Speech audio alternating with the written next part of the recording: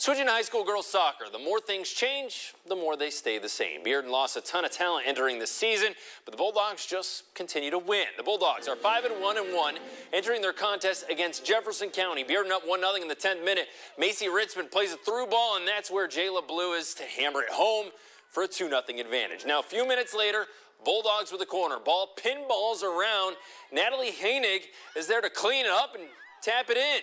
How about another for Bearden a little later? The penalty kick is saved, but Macy Ritzman flies in and is going to slot it home. All Bearden in this one. The Bulldogs win it 7-0.